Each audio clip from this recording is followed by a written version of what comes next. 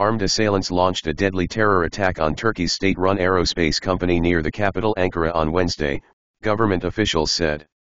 At least 5 people were killed and 22 injured in the terrorist attack on the Turkish Aerospace Industries, TUSAS, headquarters in the outskirts of Ankara, said Interior Minister Ali Yerlikaya. 2 attackers, a man and a woman, were killed, he added. Among the dead are 4 TUSAS employees and the taxi driver who drove the assailants to the facility, according to Turkish Vice President Cevdet Yılma. A social media video verified and geolocalized by Anonymous showed the moment an explosion rocked the TUSAS headquarters. After the blast, a person holding a firearm is seen running in what appears to be a parking lot. In a separate video verified by Anonymous, CCTV footage shows the attackers wearing backpacks and carrying guns, approaching the entrance of the aerospace company's headquarters. No group has claimed responsibility for the attack. But when asked by journalists for a response, Turkish Defense Minister Yasar Güler suggested the militant Kurdistan Workers Party, PKK, could be behind it. The PKK is classified as a terrorist organization by Turkey, the European Union, and the United States. Without elaborating on the attackers' identities, Güler told reporters, "We Turkey punish the dishonorable PKK members as they deserve over and over again, but they never seem to learn." The Interior Minister later said that while the process to identify the attackers is ongoing, an initial assessment suggests the PKK was behind the attack. As soon as it is confirmed which terror group it is, it will be announced. But I will say this, we also heard the defense minister's comments. From the start, the way the attack was carried out, the video we saw, points to the PKK having carried out the attack. That is our assessment, Yerlikaya told journalists in Ankara outside the hospital where some of the injured were being treated. The attack occurred a day after the leader of Turkey's nationalist movement party brought up Kurdish relations in parliament, where he suggested offering to release the PKK's jailed leader if he disbanded the organization, Reuters reported.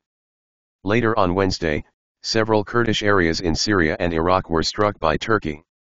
A vile attack. Following the attack, the aerospace company's general manager, Mehmet Demiroglu, left a high-profile defense fair early to return to Ankara, state news agency Anadolu reported. TUSAS was incorporated into Turkey's Ministry of Industry and Technology in 1973 in order to reduce the foreign dependence of the country's defense industry, according to its website. This is one of the biggest, largest defense companies in the country. It's producing armed drones and fighter jets, Rajab Soylu, Turkey bureau chief for the news outlet Middle East Eye, told Anonymous News. The attack occurred while Turkish President Recep Tayyip Erdogan was in the Russian city of Kazan to attend the annual BRICS summit. He condemned the hateful attack alongside Russian President Vladimir Putin, who Erdogan thanked for his condolences.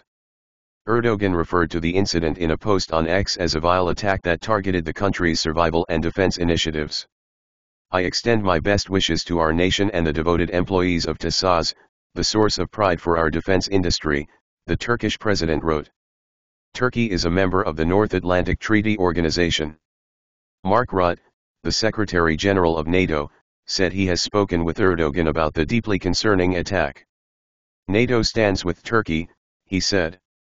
Ankara Mayor Mansur Yavaş said he was saddened by the hit on TUSAS, a major defense company. Turkish Justice Minister Yılmaz Tunç said an investigation has been launched into the attack.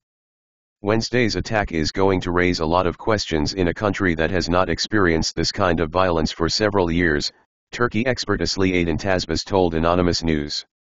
Aydin Tazbaz, an associate senior policy fellow at the European Council on Foreign Relations, noted that the attack was the first of its kind for a number of years and took place as the Turkish government began exploring the idea of a peace process with the PKK. An attack on a major Turkish defense contractor, a public company, but also the crown jewel of Turkey's defense industry, is going to be a huge trauma, she said. It's also going to raise a lot of questions and suspicions in Turkey about what the motivations are, who could be behind it. There will be a lot of theories and a lot of confusion until we know who actually planned this and carried it out, Aydin Tazbaz added. Turkey hits Kurdish areas in Iraq and Syria.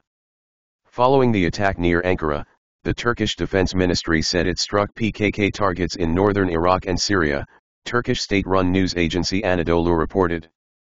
Turkish forces destroyed 32 terrorist targets in an air operation conducted in northern Iraq and Syria, and a significant number of terrorists were neutralized, the agency wrote. The Kurdish-led Syrian Democratic Forces SDF, which operates in northeastern Syria, said the Turkish military shelled Kobani city and the city of Tal Rifayat, north of Aleppo. Farhad Shami, head of SDF media, said in a statement late Wednesday that the attacks killed 2 civilians and injured 6 others. Turkey indiscriminately and unjustifiably bombards our areas, targeting civilian, service, and health centers. This is a war crime, SDF General Commander Mazlum Abdi said on X. The U.S. distinguishes between the SDF and the PKK. But Turkey considers the SDF and its People's Protection Units YPG, the US-backed Kurdish militia that fought against ISIS, as part of PKK. Meanwhile, in Iraq, Kamran Hassan, the mayor of Mawat district in the Sulaymaniyah province of Iraq's Kurdistan region, told CNN that Mount Assos was targeted twice by Turkish airstrikes. Turkish President Erdogan has said his ultimate goal is to eliminate the PKK, which has fought the Turkish state for more than 3 decades. Turkey has also long been unhappy about the strong Kurdish presence in northeast Syria near the Turkish border. In 2019, Turkey began a planned military offensive into northeastern Syria aimed at pushing Kurdish forces away from Turkey's border. Broadcast ban in attack aftermath. Earlier, Turkey's Directorate of Communications Center for Countering Disinformation warned people to rely only on official statements and not to believe unfounded allegations. Turkish authorities announced a broadcast ban in the attack's aftermath, saying it was an effort to avoid promoting any kind of terrorist propaganda. Broadcasters and social media companies were asked to crack down on the spread of unconfirmed information and images, with the risk of severe sanctions if they fail to comply, the head of Turkey's state-run radio and television Supreme Council, Ebubekir Şahin said on X. U.S.-based Turkish cleric Fethullah Gülen at his home in Saylorsburg, Pennsylvania, U.S. July 10, 2017. Reuters/Charles Mostaller. Related article. Fethullah Gülen, Turkish cleric once blamed for failed coup attempt, dies at 83. Following the announcement, internet monitoring firm NetBlocks said that live metrics showed social media platforms, including X, Instagram, Facebook, YouTube, and TikTok, had been restricted in Turkey. Russian President Putin expressed his condolences. "You know how we feel about this. We condemn any manifestations of this kind, no matter what their motivations are," Putin told Erdogan in his opening remarks, just hours after the attack. The U.S. State Department is tracking reports of the attack, a spokesperson told Anonymous News. The U.S. Embassy in Turkey strongly condemned the attack on X, saying, "We stand with our ally Turkey."